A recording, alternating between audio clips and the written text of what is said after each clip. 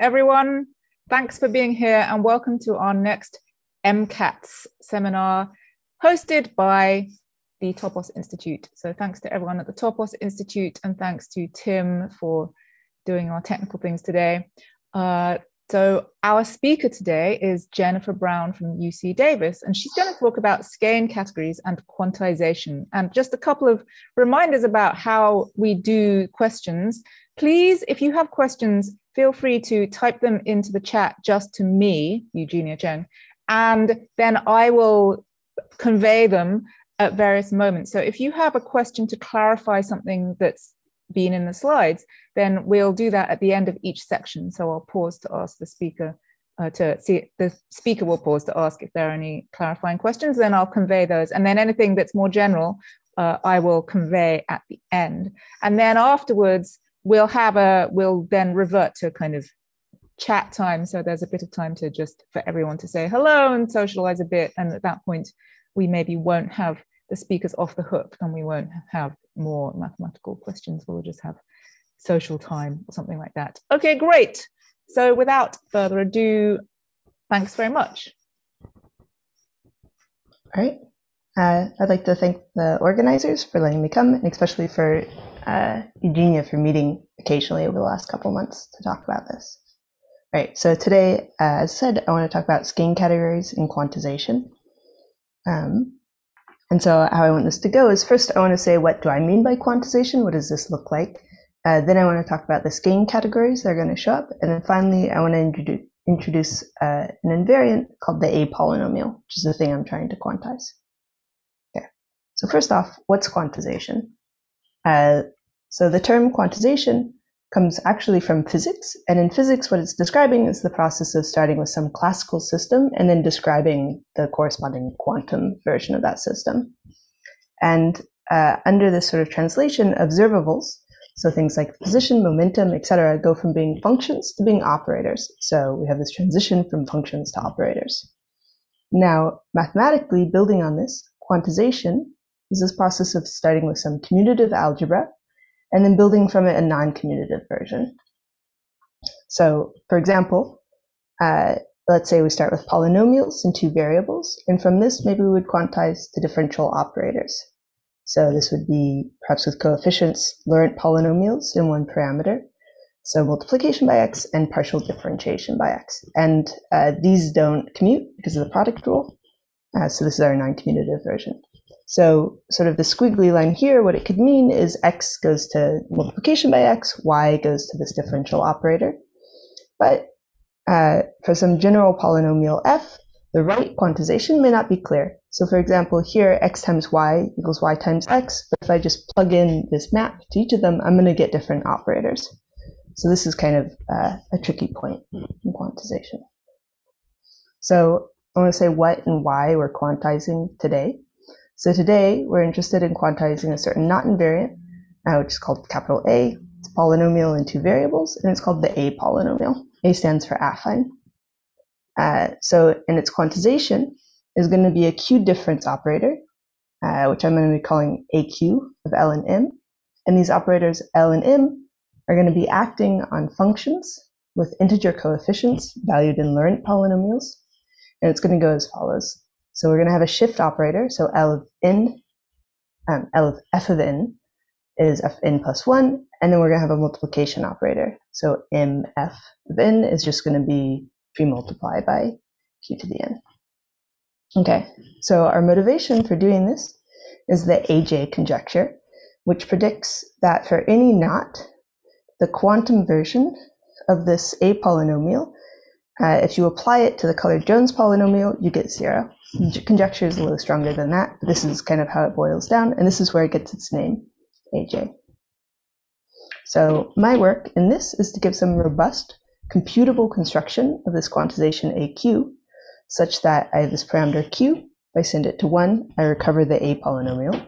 And then also, for sort of more theoretical reasons, it would be reasonable to expect this star condition to hold. So I'm going to do this using Skein categories. Cool. Are there any general questions about this so far?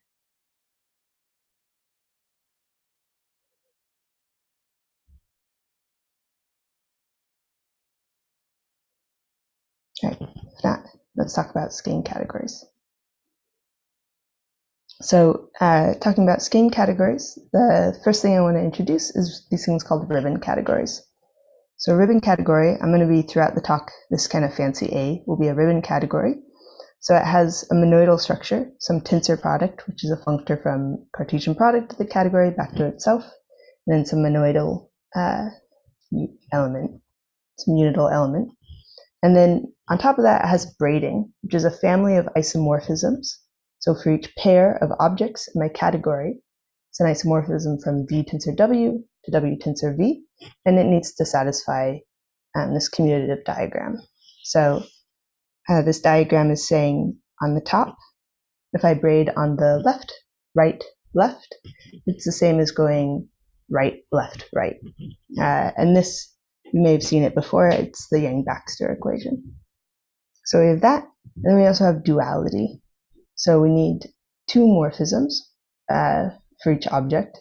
One of them is going to be co-evaluation. It goes from the unit to V tensor its dual. And the other one is going to be evaluation. So it goes from V dual tensor V back to the unit. And these also have some conditions on them.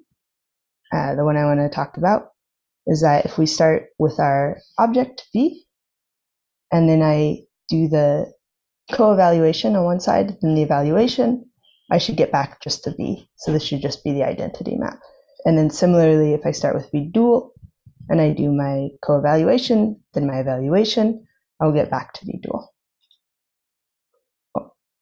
So kind of I think the first and nicest example of a ribbon category is the category of ribbons. So this category, the objects, you can think of a set of objects as just signed non-negative numbers. And I often think of these as like actually points in space. So for instance, one that's minus, or I could have 2 points, a positive and negative, and I can have an empty set. And morphisms in this category are going to be ribbon graphs, which is another name for framed tangles. So for instance, this thing I have drawn here is a map from just 1 point, negative, to negative, negative, plus. And these tangles are going to be directed, and the direction has to agree with these signs. And they're also framed.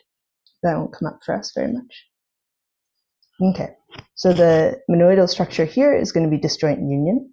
So the tensor of this morphism and this morphism is just I put them next to each other. It's juxtaposition. My braiding is going to be crossing. So C of 2 points is going to be this overhand crossing. It's an isomorphism. Its inverse is going to be the crossing in the other direction. So here, this big commutative diagram that we have, if we draw it in terms of these crossings, we get that this diagram on this side, which is the upper path, equals this diagram, which is the lower path. And if you stare at this for a moment, you can see sort of topologically what's going on here is this thread in very back, which I drew in green, is happening above this crossing, and then here it's below this crossing. So this is Reidemeister 3, if you've seen this move. Okay, and finally, duality here is going to be given by these little tangles called cups and caps. So the co-evaluation is going to be the map from no points, which is my unit, to 2 points up here.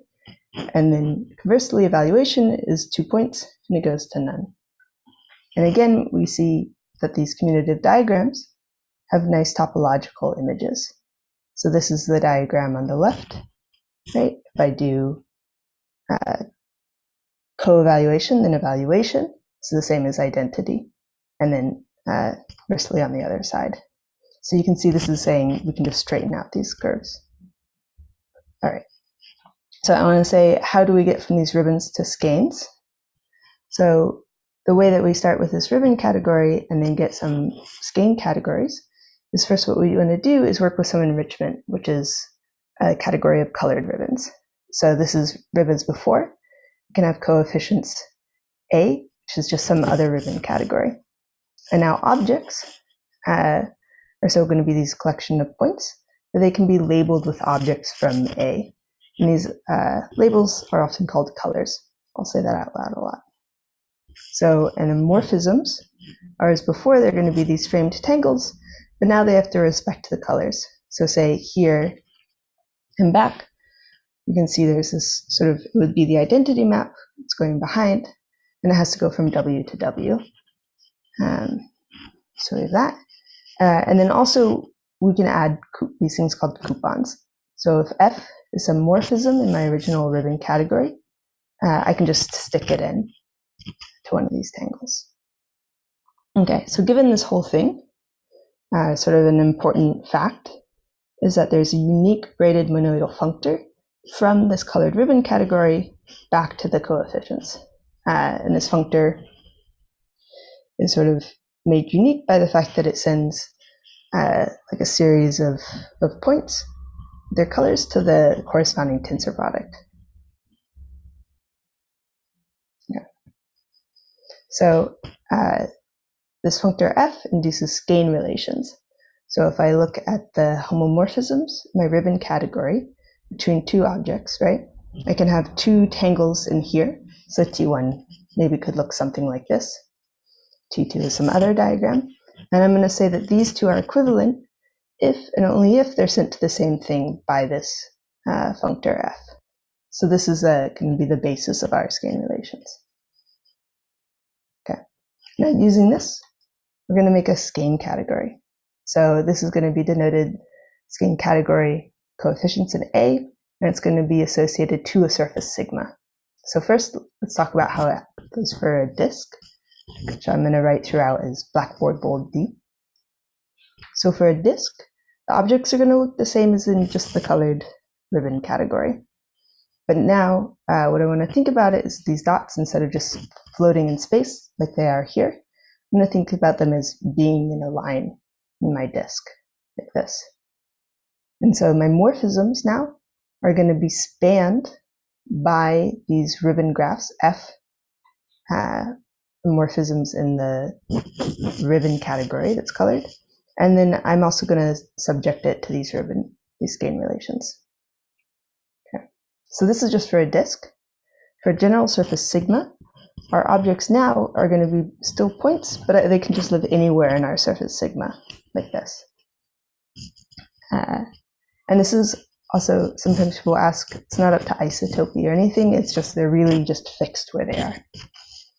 So anamorphisms are going to be spanned by ribbons in the thickened surface, or surface times some interval. So there's room for graphs in it. And our Skein relations are going to be applied locally. And what that means is that if I have any thickened disk living inside my thickened surface, I can like apply this notion, Skein relation, and everywhere I do that locally. So for instance, this is what a Skein relation may look like, is that locally this morphism is the same as the sum of these two. Okay, so let's talk about some properties of Skein categories. I think one of the sort of nice first things is that this Skein category construction is itself a functor. And it's a functor from the category I'm going to call surf, whose objects are surfaces, and whose morphisms are embeddings of those surfaces. And it goes from there to the category I'm going to call cat, whose objects are just small C join Q linear categories, and then whose functors have to be C linear functors. So it's a functor. And then also, sort of a fact that gets used a lot, and we'll be using later in this talk, is that this unique functor F is actually a categorical equivalence between the Skein category of a disk and A. And that's just by construction, right? The kernel of this map is exactly the Skein relations, or the kernel of the map ribbons is exactly the Skein relations. In particular, that means the Skein category of a disk is a monoidal structure. Topologically, the monoidal structure looks like this. So I have some object X, some object Y, and their tensor product is going to be the disk where I've sort of smushed all of these points together. I want to say for the disk, it's monoidal, but the Skein category of an arbitrary surface is not monoidal in general. It's a pretty special property of the disk. Okay. And then finally, something that's sort of, I would say, computationally really important is that the Skein category construction satisfies excision, which means if there's some topological decomposition and we push through this construction, we get some categorical decomposition. So for instance, if our big surface sigma, if I decompose it into, say, sigma 1, sigma 2, and glued along some thickened surface C, then I'm going to get the Skein category of the whole thing is going to decompose into the tensor product. Skein category sigma 1, sigma 2. This should be sigma 2. Sorry. And for some correct notion of tensor product. So this is another useful property of them. Okay. So sort of the next sort of important construction involved in these Skein categories is going to be Skein modules. So first off, we're going to have M. It's going to be any 3 manifold, and its boundary I'm going to call sigma, like this. And then X, let it be any object in the Skein category of the surface. So remember, X is going to be some collection of points in our surface, like down here I have drawn. And then the relative Skein module, which I'll call Skein mod of X, or M comma X, is going to be, again, a vector space. And it's spanned by tangles in M in this whole manifold. And their boundary is going to be this fixed object X. And again, modulo Skein relations. So here's an example of some vector in this vector space. Will be this orange curve I have drawn here. It's living in M, and its boundary has to be some fixed X. So that's what that looks like. And then we can build this all together to get a functor.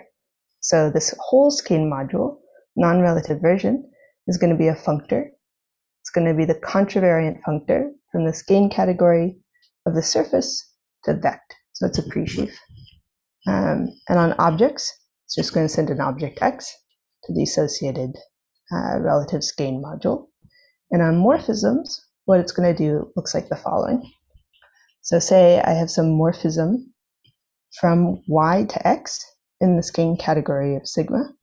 So that's going to look something like this, right? I have Y and X, and I have some morphism going up.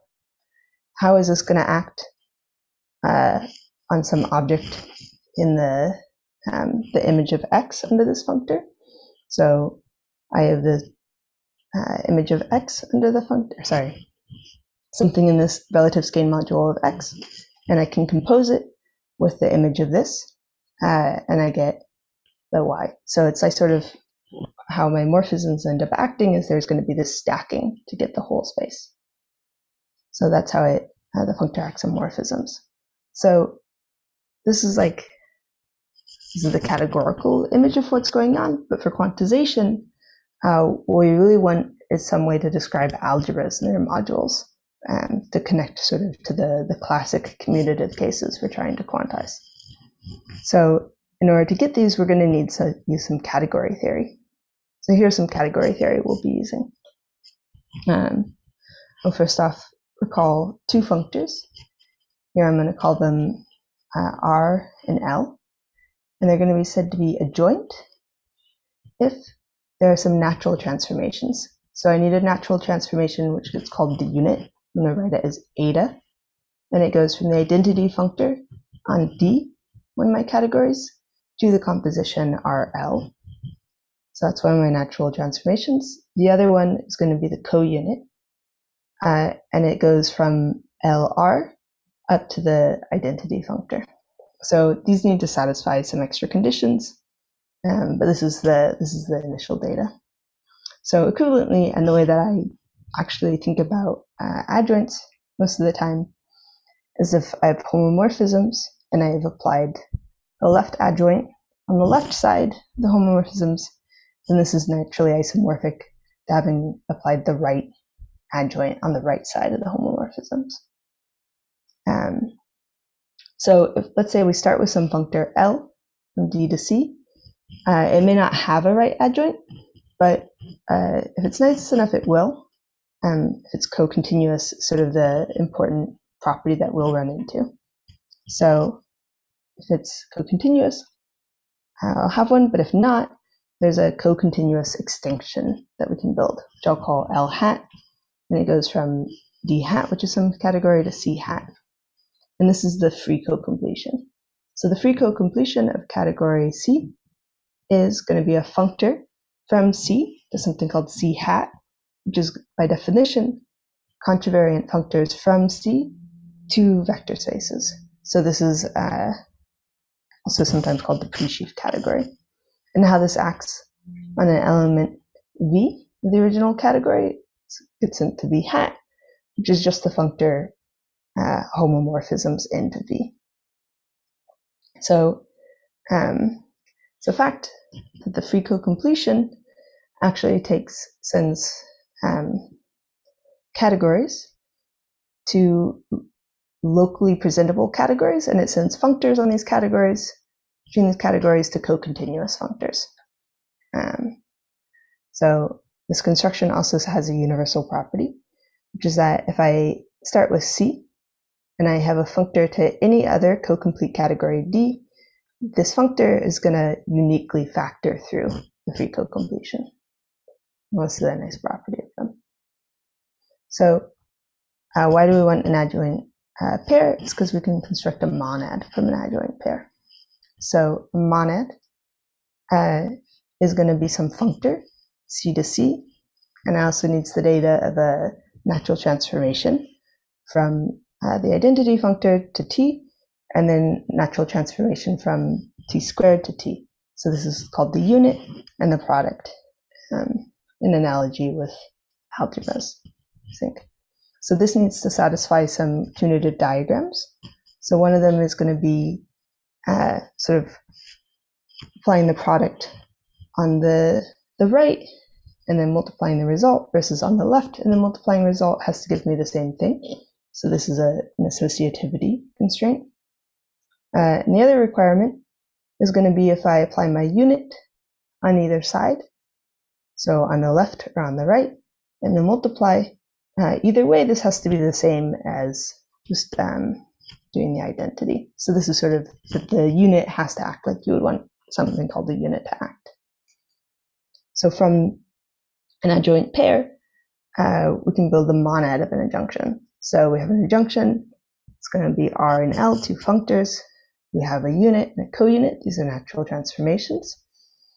And the monad is going to have T is going to be RL, composition of these functors. The unit of the monad is just going to be the unit of the adjunction. And the multiplication of the monad, what we're going to do is take two copies of T, right? And in the middle here, if we zoom in, you see we have L and R next to each other. And these we can apply our co-unit to. We eat them up, and we just get RL. So that's our co-unit. Sorry. So how are we going to use this in our Skein situation? This is going to be to build internal Skein algebras and modules. So how it works is that the embedding of any disk into our surface sigma produces a functor from the Skein category for the disk to the Skein category of the surface. I'm going to call this functor act. And topologically, what this functor looks like is I have my disk here, and maybe I have some points in it, some object in this category, and I'm just going to embed it near the boundary of a surface sigma.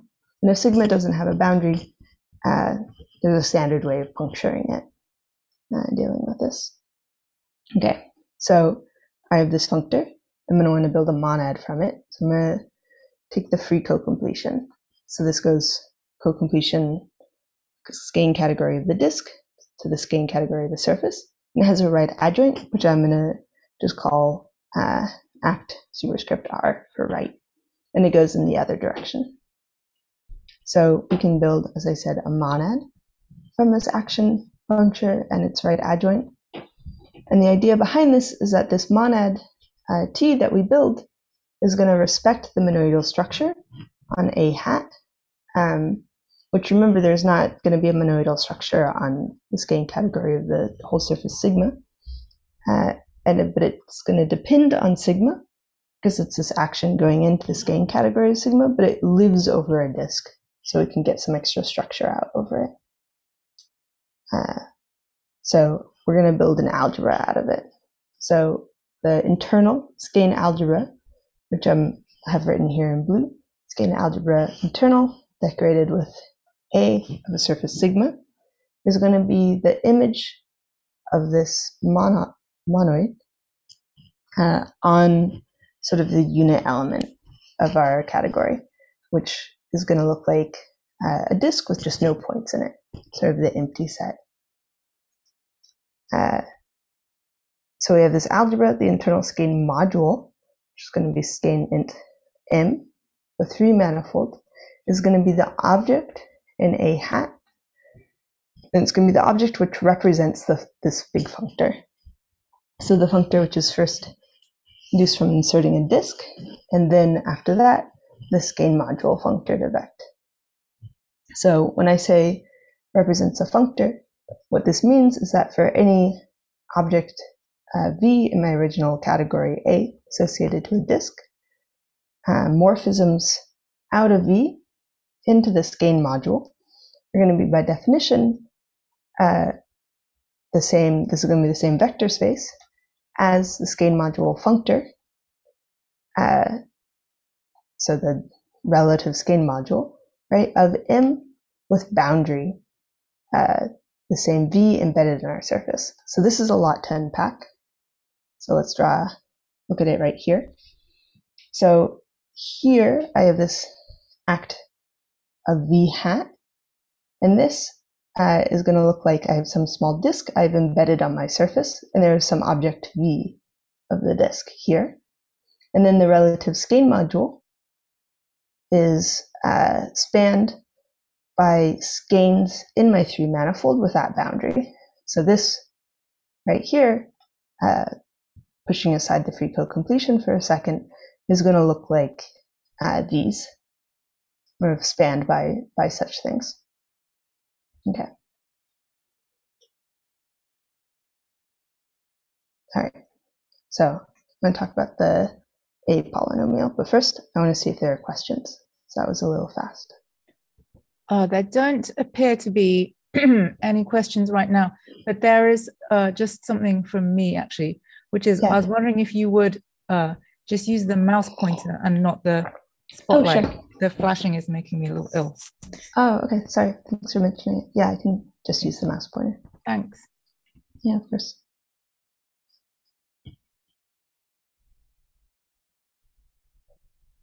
Okay.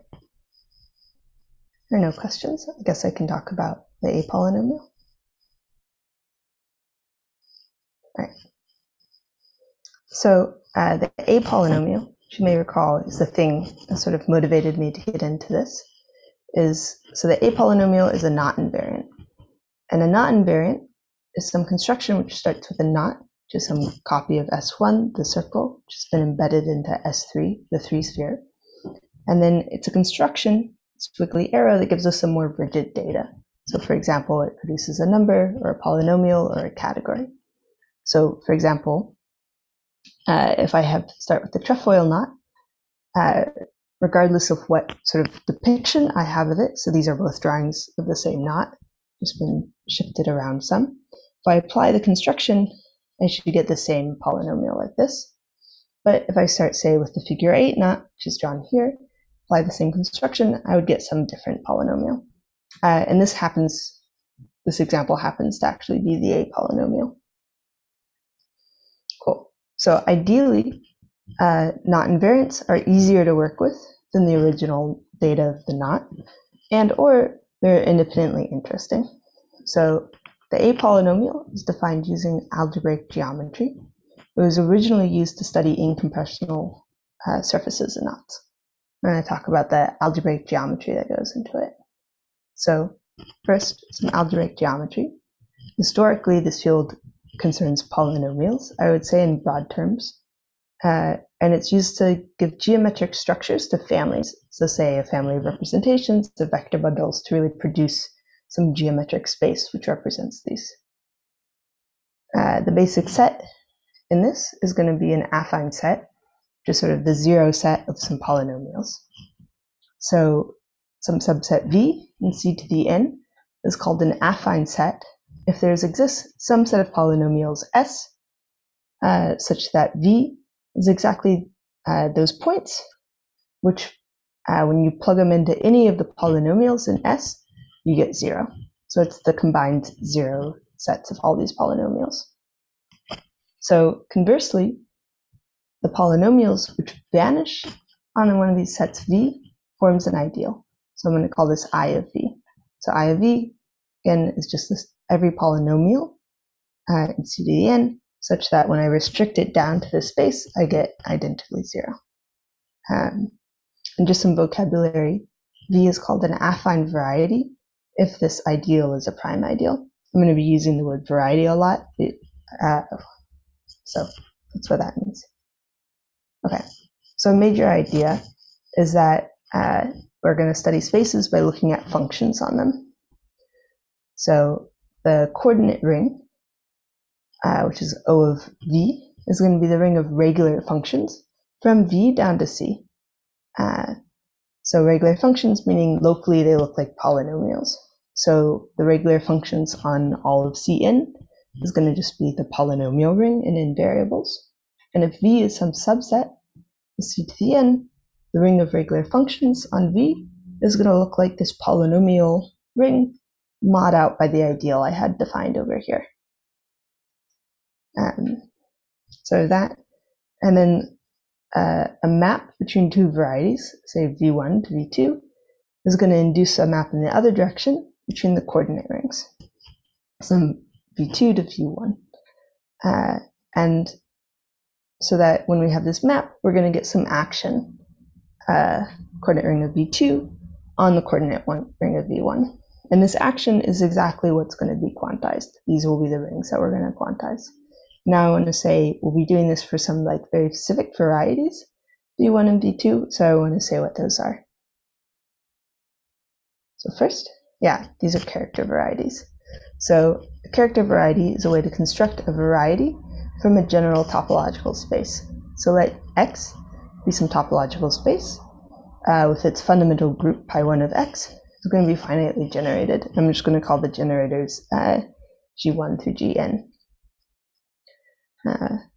And then just recall SL in C is going to be the group of 2 by 2 matrices with determinant 1.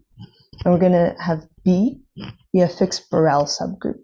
So, for example, it could be the group of upper triangular matrices. And then the framed character variety of the space X is going to be the space of characters. So I'm going to call it CH of X. And again, it's just the character of every representation of the fundamental group into this Borel.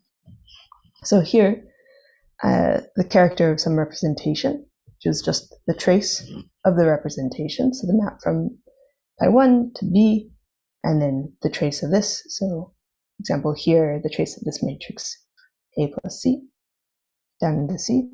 So this is going to be identified with the point, which is the image on the generators of the fundamental group. So that's how we get an actual vector, actual point in Cn. Or again, these Gi are the generators of the fundamental group. So these things can be pretty complicated, or like geometrically they can be pretty involved, but as an example, for the torus, character variety is just C star cross C star, so C with the origin removed twice. And these two copies come from, if you just recall, fundamental group of the torus has 2 generators and they commute, so it's just Z2. So this is the character variety. We're going to be building it for special spaces to make the A-polynomial of a knot. So the A-polynomial of a knot K living in the 3 sphere is built like this. So first we take the knot complement, which is I take S3 and then I just remove my knot from it. This is going to be a 3 manifold and it's going to have a torus boundary, right? Just I've removed some knot, right? And you could think there was some torus following around this knot in 3 space, so that's the boundary. Okay. And then the inclusion of the boundary of this knot complement, is a torus, back into the whole bulk, is going to induce a map from character variety of the complement to the character variety of the torus. I'm going to call this the boundary map. So to be a little explicit, the boundary map applied on the character chi is going to be the composition of first I have a fundamental group of 2, 2, fundamental group of the not complement, right? This is the just induced from including the boundary into the whole thing. And then after that, I act by the character. So I mentioned before, this is going to induce an action. So it's going to induce an action of the regular functions on character variety of the torus, which is going to look like Laurent polynomials in 2 variables. And it's going to act on the coordinate ring for the not complement, like that. And so like a major fact here is that as a module for the coordinate ring associated with the torus, coordinate ring associated with the not complement is going to have this nice form. So it's going to look like Laurent polynomials modded out by some cyclic ideal. And here's how we get the A-polynomial. So up to normalization, the A-polynomial of a not K is the generator A of this ideal. So it's coming from this action of the torus on the not complement. Cool. So that's the A-polynomial of a not. So how do we quantize it? Basically what happens is that Skein categories quantize character varieties. So what this means is that if I look at the internal Skein algebra associated with the surface sigma, the right coefficients, this is a quantum version of this character ring of the ring of regular functions of the character variety. So how we're going to use this to quantize the A-polynomial. So remember A is sitting in this coordinate ring associated with the torus, which is Laurent polynomials. Quantization is going to give us the Skein algebra of the torus, which is going to look like it's going to have 2 generators, L and M, and these are going to Q commute, meaning if I switch their order, I get a factor of Q. And this is where the quantum version of my polynomial is going to live. So these things are called Q difference operators. Okay. So how this goes is that the not complement is a 3 manifold, and so it defines a Skein module. So I had this action of the torus acting on the not complement, and when I push it through the Skein algebra machinery, I'm going to get an action of the Skein algebra of the torus on the Skein module of the bulk, this not complement. And then just as when we were defining the original A-polynomial, say that as a module for the Skein algebra of the torus, this Skein module of the not complement is going to look like the original algebra mod some ideal, and it's going to have this form, just being this algebra mod out the cyclic ideal, and the generator of that ideal is where the A-polynomial will live. Okay, so that's how the process goes. Yeah, that's what I wanted to talk about. Thank you.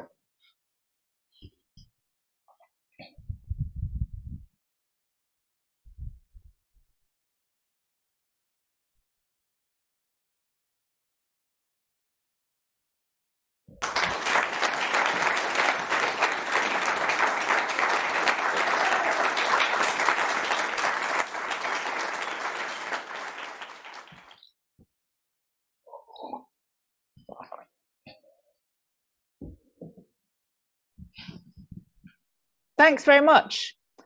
There is already a question which was actually a clarifying question about that part. So perhaps I'll pose that question first and give everyone a chance to decide if they would like to ask some other questions. So the question was, and I think it was on the slide that was defining the A-polynomial maybe, why is the ideal A always principal? Okay, I think this is because we've localized. Basically, I think it is that I'm trying to remember. So I remember 2 years ago freaking out about this. Yeah, I'm pretty sure it's learned polynomials in 2 variables, maybe a PID. But you do, in this world, often have some like polynomial ring and then have to add the inverses to get a PID. Is sort of how it goes. I'll say if it's not cyclic though, it's not the end of the world. So for example, you can do this construction for a link instead of a not, and then you're not going to get a cyclic ideal here. And you just say the A-polynomials, plural, are, a set of generators of this. Mm-hmm. Okay, thanks. Are there any other questions that anyone would like to ask? Are there any questions from the YouTube? Oh, here's a question. Is there a reason for choosing B and D for the dualization maps? I'm guessing they mean the caps and cups.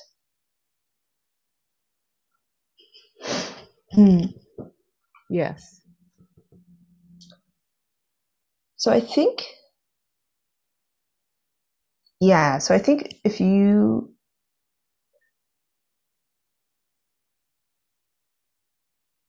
sorry, I'm thinking to make sure I'm not lying, but it could be that this is the only valid choice. Could be what happens.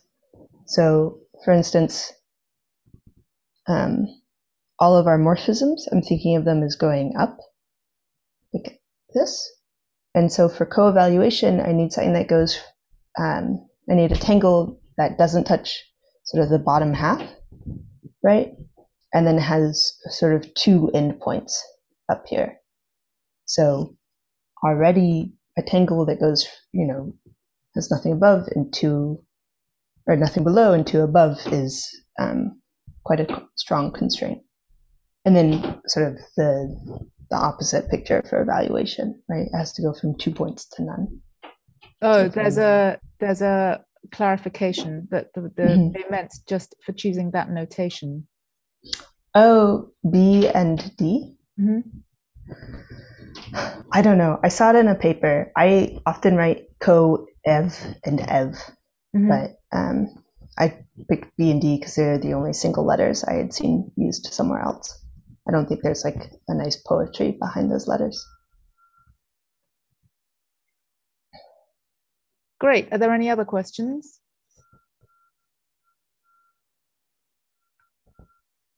In that case, let's thank the speaker again.